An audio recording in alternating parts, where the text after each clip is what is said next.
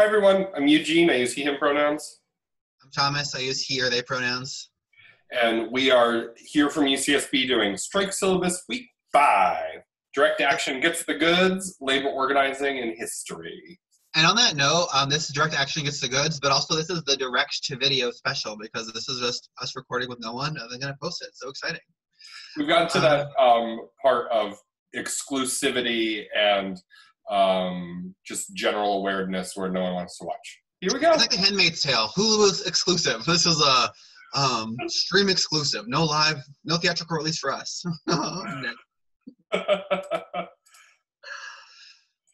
So, to start off, we, for the past few weeks, have been talking about a specific set of things, and we're now going to transition into a little bit of a different register, opposed to a little bit of a review where we've been so far. We've spent the first few weeks examining some of the structural and social issues that have brought us to our current moment. Obviously, the most sort of pronounced among those right now is COVID-19, but we've also talked about housing issues, state defunding of higher ed, profit-centered university, which I capitalized for no reason, and disaster capitalism. It's just some of the kind of big things that have structured our society and the way we're experiencing things right now. Last week, when we heard about disaster capitalism, the kind of our last note of our doom and gloom section of this, we talked about how crises have been used to push through neoliberal, anti-democratic change.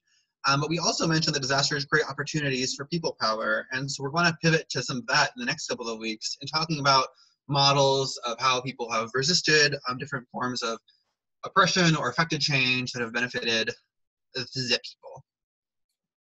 And then we have a graphic. Do you want to talk about the graphic at all? No? Yeah, I found this. I thought, since, COVID really is the, part of why we're doing this and everything is happening. So, just like in everything we're reading, right? Wash your hands and then don't be racist and xenophobic. all of the language that surrounds the virus and the response to it has been within this vein. So if you can do those two things, you'll better world. So now we're taking a very hard left. This is a completely egomaniacal project fueled only by my love of myself and hatred of everyone else. About medieval history, just look at some example, because we talk about disaster capitalism and response to the disaster. We talked about it very much in the modern sort of US context or even sort of modern world context. I think it's important to think about some other examples from history to show that disease has led to social change in a lot of different contexts, and that as much as we feel limited or oppressed by neoliberal structures, we are not without options, and it's not something that, these are issues people face in the past and overcome. So I want to think about disease and social change in a different historical context of the plague, the medieval plague. The plague affected Eurasia and North Africa between 1347 and 1351 and wiped out nearly 50% of populations in Western Europe. So it's a very different scale of disease spread than we're talking about right now during COVID, but it's been something that people have been sort of talking about a little bit, about comparisons of parallels. So I'm going to draw out a few, some parallels between the plague and COVID-19 in terms of its social impact. Was that minority groups, specifically Jews, were scapegoated in a lot of Western Europe and became targets of violence and sort of conspiracy theories.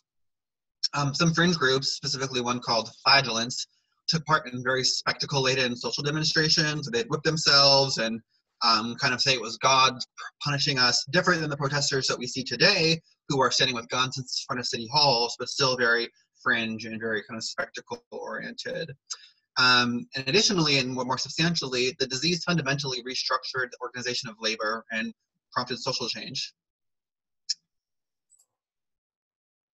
So here's a beautiful image Eugene found, 17th century depiction of the plague in jolly old England, because I'm going to be talking about England specifically, even though the plague affected all parts of people throughout Europe, Asia, and North Africa. I want to talk specifically about England. And something called the Peasants' Revolts, which we'll get to, happened in 1381. But for context, England was impacted by the plague in 1348. That's when it first started to really get hit by it. And much of the rural working population of laborers and serfs was wiped out by the plague. Most of the population lived in rural centers and produced goods that were then imported into the city, and all this workforce got unfortunately sick and died during the plague. And as a result, demand for labor surged, and laborers could all of a sudden negotiate higher wages and better contract terms than they could before, and their purchasing power increased. So this is a very different situation, whereas before workers were very dependent on the terms set by their lords, or serfs were dependent on their lords, or workers were dependent on their employers, so the terms for things. Now they had more bargaining power and more room to sort of make their worth known because there were fewer laborers working. And just as far as purchasing power, between 1340s and 1380s, laborers' purchasing power increased by 40%. So it was a really, as much as it was a tragedy for the many people who died, for the working class that survived, it created a lot of opportunity to sort of reclaim and reestablish their worth and their place in society. In England, lawmakers did not like this increased power among workers and passed a couple of bills in 1349 and 1351. So thinking about 1348 as the start date, pretty quickly, within like 1 and 2 years after the plague hit England, they introduced legislation to stop what's happening among workers. So they tried to fix wages at pre-plague levels. They tried to set a cap on how much wages workers could earn. They criminalized workers who refused to work and who wanted to break existing contracts. They said if your lord offers you a contract, you have to accept it, and you can't break the ones you're currently in. You can't negotiate for better terms, and you can't look for different work on different lords' lands. You have to kind of maintain what was happening before. Trying to maintain normalcy, if you will, was what the lawmakers were trying to do. There were also sumptuary laws passed that were restricting the kinds of garments that laboring class people could buy. So not exactly a thing we see right now, but there was a fear that working class was getting too much money and too much ability to pass themselves off as higher class. That was also restricted. So just a lot of restrictive legislation passed against workers. As this was all going on, not unlike our own situation in the imperial United States of America, English officials were continuing to raise taxes on everyone, but especially lower classes, to support war, a foreign war. So the 100 Years' War was going on, and the English were not doing well. They were issuing more and more taxes on everyone. Some affected the rich more than the poor, which we don't see a lot of now, but some of them were flat across all classes to keep funding war efforts. So people were feeling kind of pressed. The obvious alignment of royal officials with landowners' interests was very unpopular among laborers in a way it hadn't been before. Lawmakers had not taken so obviously a pro-landowning stance in their legislation as they had in the kind of years following the Black Death or the plague.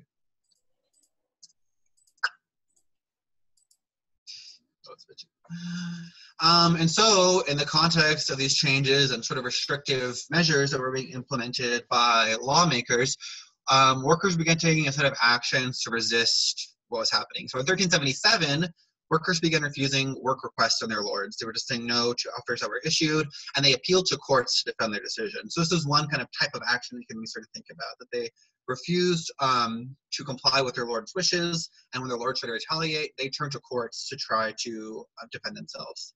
They were not successful in court often. The courts usually sided with landowners. That's something to keep track of or just be mindful of. But in 1380, a new kind of sort of action started taking place where workers' protests started to break out across northern England specifically. They were protesting new wartime taxes. They were sort of rioting in response to new taxes that were being introduced, and they were forcibly removed some officials from office. They kind of like would literally like drive them out of like town in a very medievally way, and sort of do violent things as well. And this all kind of came to a head with a peasant revolt, which is dated in 1381.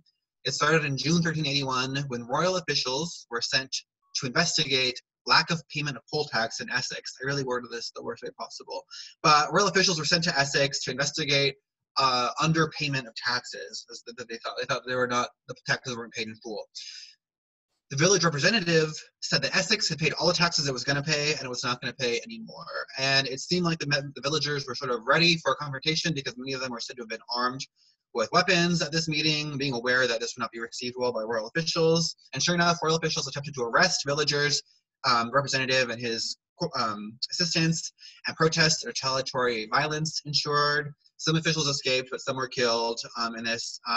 And from there, the Essex rebels began moving southward towards London and rallied support in other villages along the way, which is like a rich and colored history you can look up elsewhere. But the point is they go to London.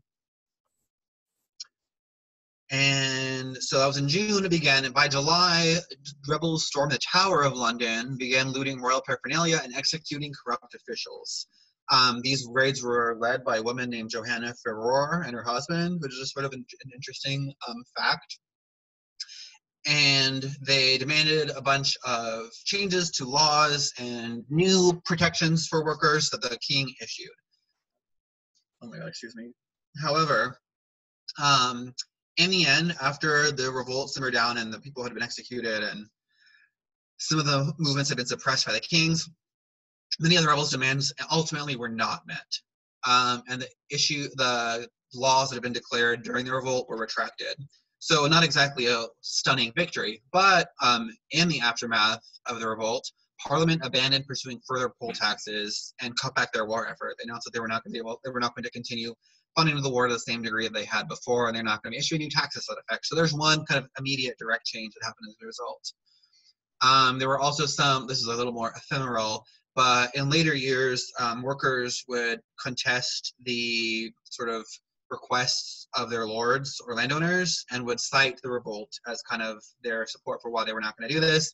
And landowners did gradually start to increase wages, partly out of fear of revolt. It was something that got mentioned a lot in later years as something that motivated or informed people's decisions. And this was just one of many workers' revolts in Europe to follow the plague, which I spelled wrong, which is so great for me.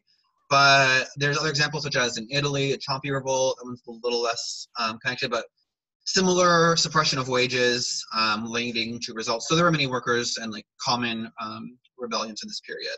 And so why do we care? Well, people are talking about it right now.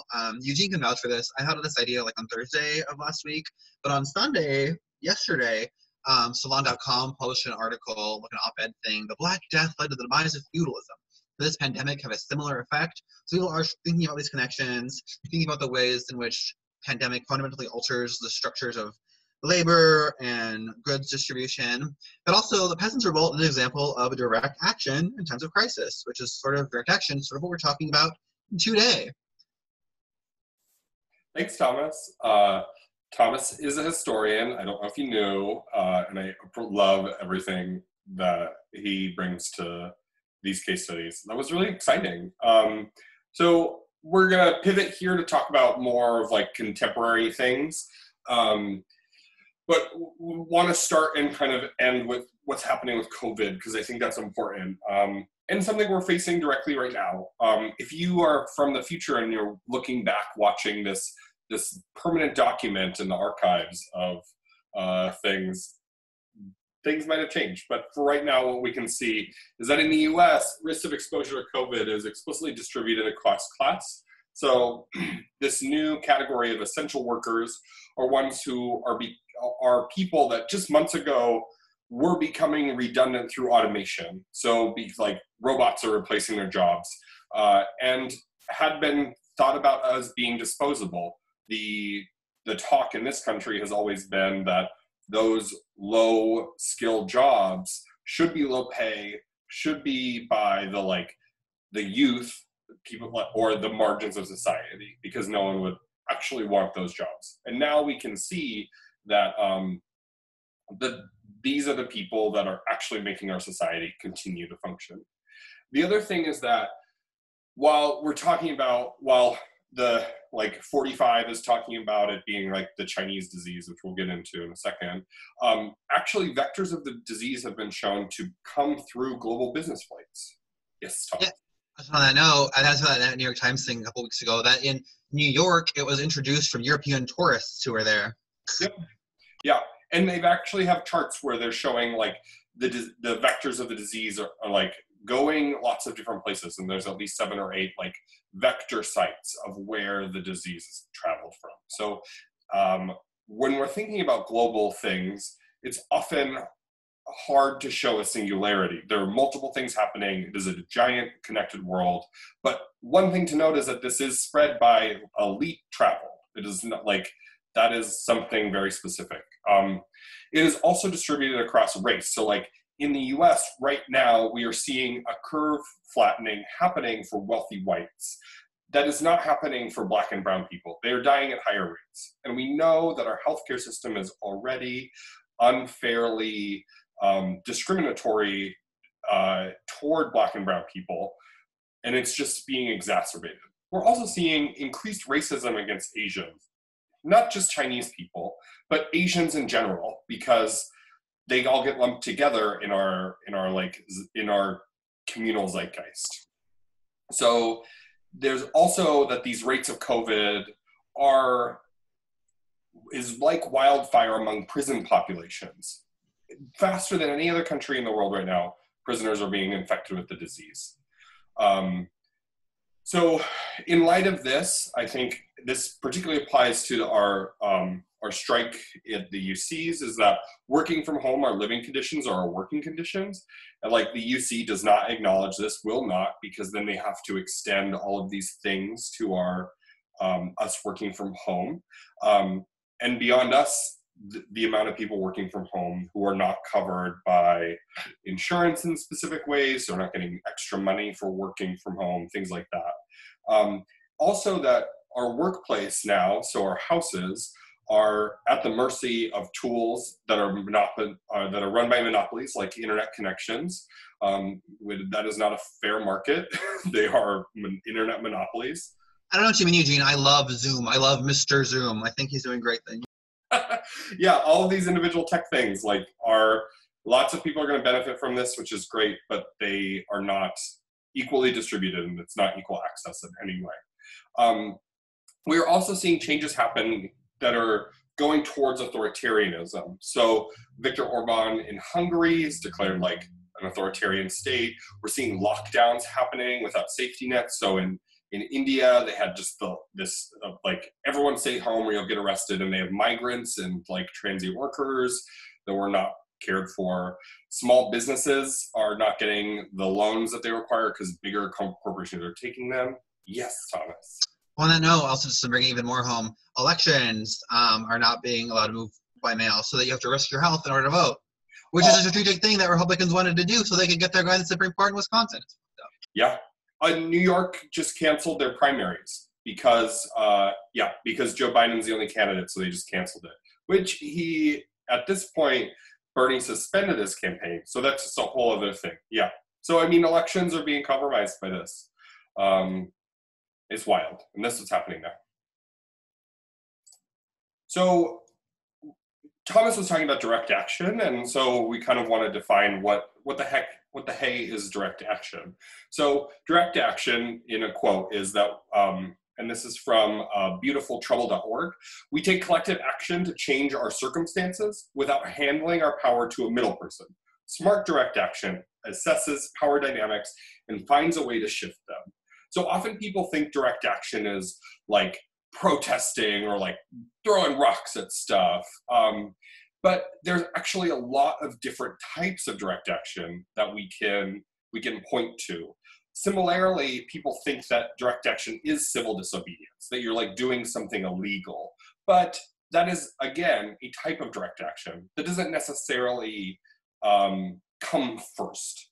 And so we can split direct action into like nonviolent and violent if we want to propose that binary.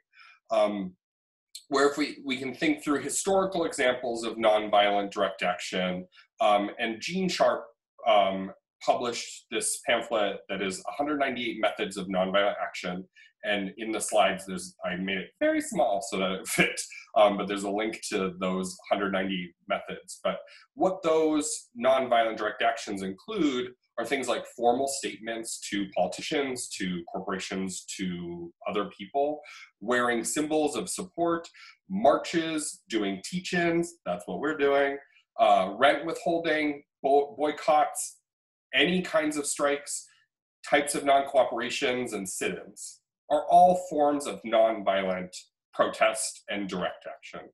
Violent direct action comes from, especially anarchist circles, this idea of the propaganda of the deed, which is the idea that by doing these violent actions to protest the violence that is directed under classes, that you're igniting the spirit of revolt.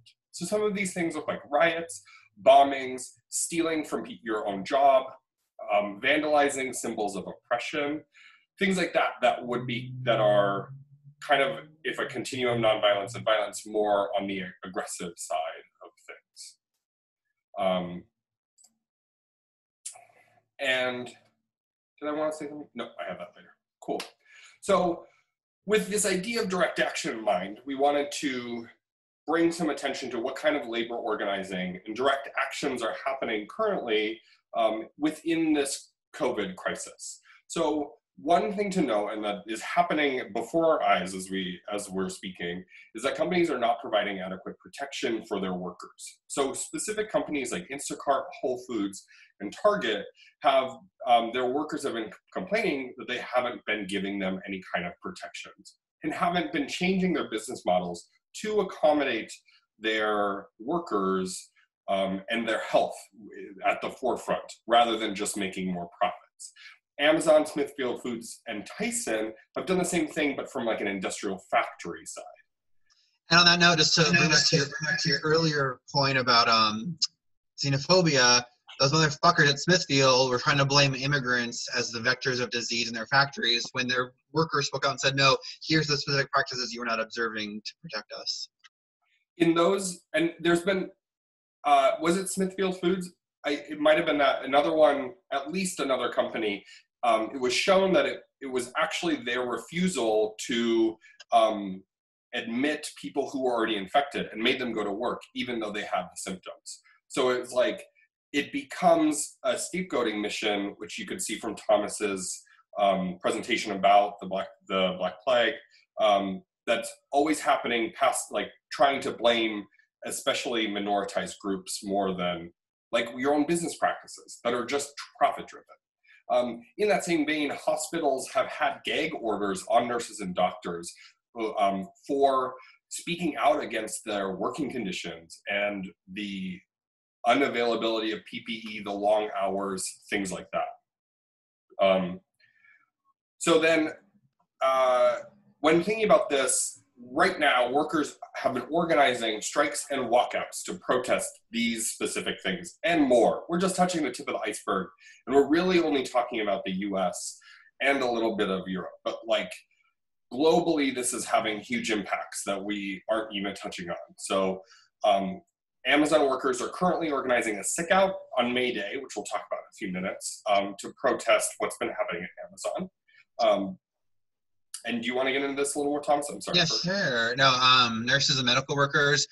We saw like this over the past week, some kind of dramatic images of medical workers in scrubs facing down protesters in trucks who are like against social distancing. So they've been doing that kind of activity. But even from the earliest days of the COVID spread in the U.S., medical workers have been demonstrating. Nurses in New York were outside of their work protesting for PPE early on in the days of the disease spread. They have been organizing and talking about it very openly before hospitals started issuing gag orders. So it's been something they've been very engaged in from the beginning, since they are sort of on the front lines of what's happening. Back to Smithfield, who I'm like obsessed with. I just hate them, even though I don't even eat pork. But Smithfield workers, so partly in response, but to what the company's claims, they've been protesting and walking out of their jobs. And one employee filed a lawsuit against the corporation last week, claiming that it was endangering the safety and health of the community by not enforcing social distancing things. And then more.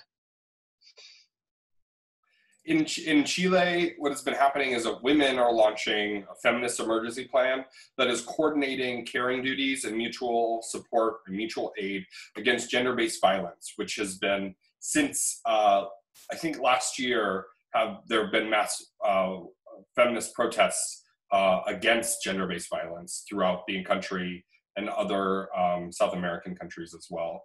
People are also organizing rent strikes. You might be involved in a rent strike that's happening. Not only inability to pay, but also that it is a time when we should be thinking about more than just doing things as normal. Which leads us into May Day. May Day, like from Midsummer. Having its origins in like a celebration of spring, it has become a symbol of labor organizing and a celebration of labor history. So we have some fun dates. Everyone loves a date. Just for context, like May Day is Friday, like it's coming up. 1st of May, 4 days. Very timely stuff Eugene's doing here. So since 1886, anarchists, feminists, and other workers and rebels have observed May Day as a celebration of resistance. So the big spark of all of this is what is known as the Haymarket Affair, the Haymarket Massacre, where anarchist organizers Albert and Lucy Parsons led 80,000 people down Chicago's Michigan Avenue in the first May Day parade, chanting 8-hour day with no cut in pay. What happened is that both Parsons were put on basically a show trial that everyone at the time was like, this is wild. You're not even listening. It was it was just because they were like anarchists or socialists that they were put on trial in this way. And after this march, over the next few days, 350,000 workers around the US went on strike at 1,200 factories, including 70,000 in Chicago, 45,000 in New York, and 32,000 in Cincinnati. Jump to 1950 in South Africa. While Black workers in South Africa had participated in May Day demonstrations since 1928, on this day in 1950, the Communist Party called for a May Day strike to protest against the Suppression of Communism Act. So you remember the Red Scare? Remember when everyone was getting called a socialist or a communist? This specific act was written in a way that anyone who opposed government policy could be deemed a communist, and was very going to be targeted and was targeted toward Black workers who were seeing these race-based laws and organizing happening against them. In 1968, in France, there was a huge conflict between students and authorities at the Paris University at Nanterre, I said that wrong, I'm sure, where more than 20,000 students, teachers, and supporters marched on May Day. They had massive clashes with the police, which started months of strikes and occupations that nearly toppled the French government. And 1968 is known as the Long Hot Summer, and this moment really precipitated strikes worldwide. In the UC system, this is a direct corollary to protests that happened here about the Vietnam War, all over the world.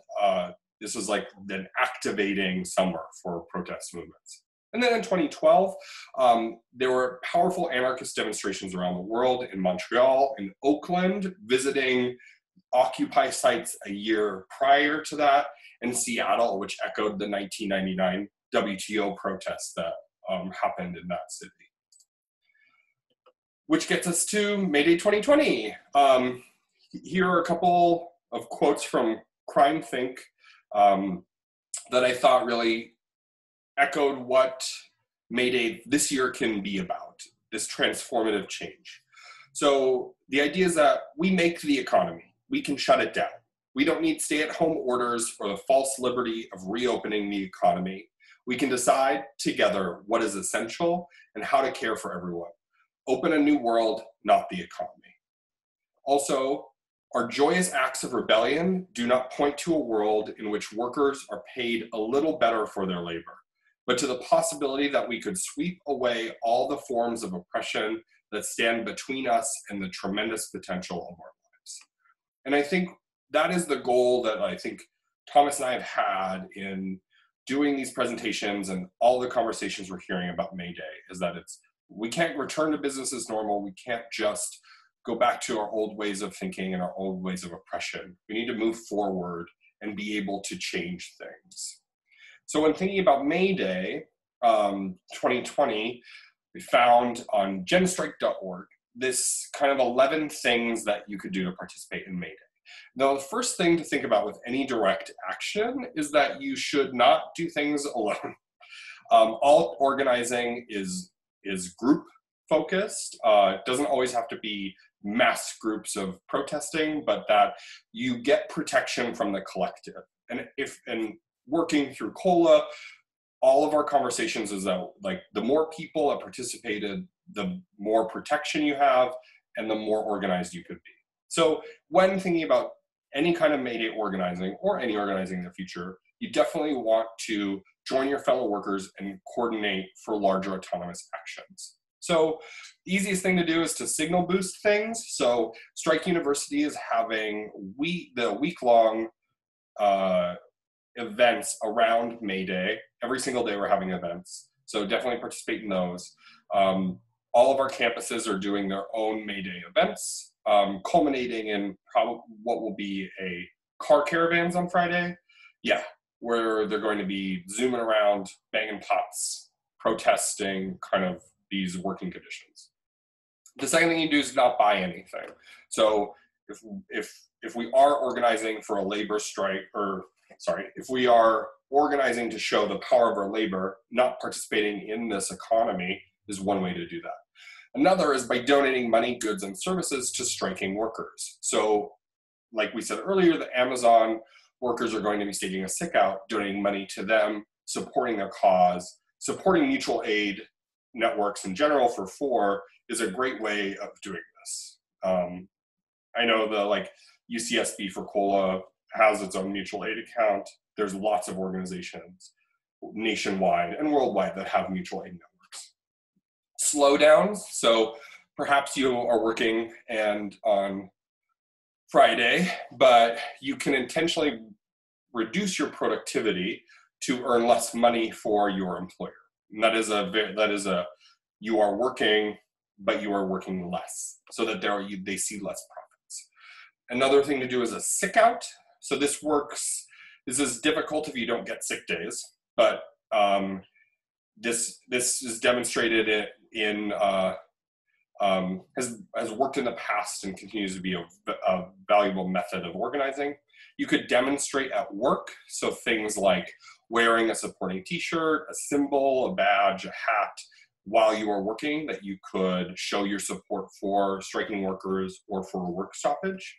You could also do a labor strike, which is one of the most furthest direct actions that you can take. The strike is a leverage and is one of the most powerful ones, but is also very dangerous. So definitely make sure if you're striking in any way, you coordinate with other people. We also have tenant organizing and rent striking, which is conversations happening nationwide. May 1st would be when you have to pay your rent is due. So it's also going to be the focus of rent striking. Debt striking as well. So the financialization of the economy and with debt is a huge sticking point. In the US, the average adult has $6,000 in credit card debt. 32% of American workers have medical debt, and over half have defaulted on it. So this is a day to not pay your debt and to strike in support of that. And there are lots of other ways, point 11, to think about for supporting organizations. And one thing in all of the research and reading that we've done about organizing efforts is that you want to be able to support those most vulnerable populations, especially within this, in COVID right now. So prisoners' rights groups, immigrant detainee liberation groups, indigenous groups, homeless advocate groups, community food banks, disabled rights groups, LGBTQ+ rights groups, and other organizations that are helping people who are the most vulnerable regularly, but even more so now in COVID. Whew. My God, my direct action king. I'm ready. Just send me a text. I'll tell you what to do. So, yeah. We had so much about direct action. This is kind of setting up, I think, some of what we're going to talk about in the next few weeks, looking at different types of direct action, different kinds of actions in general, both historically and kind of in the present. So next week, we're having the very straightforwardly named unions and me-nions and strike you and me, which I think speaks for itself. We're going to talk about unions next week. We'll have a different title, maybe. But next week we're talking a little about union history, union stuff now. I always do history things, so we'll just kind of click and clack and click about unions.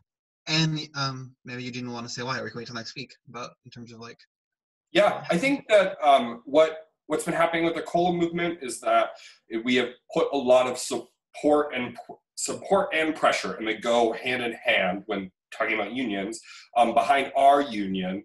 And what has been happening now is supporting a ULP strike, an unfair labor practices strike. So I think it is very timely to talk about unions next week, to talk about how they function, different types of them, the history, and where we are now. And so we'll try to bring in some of what has been happening in the UCs and in unions generally. I'll talk about the very important context of what medieval Germans were doing to their sheep herders, because that'll also make a lot of sense and be very important to talk about. You always bring in something exciting. I never know what's going to happen. It's so good. Well, all right. Until then. Thank you, everyone. Bye. Bye. Miss you. Miss you too. And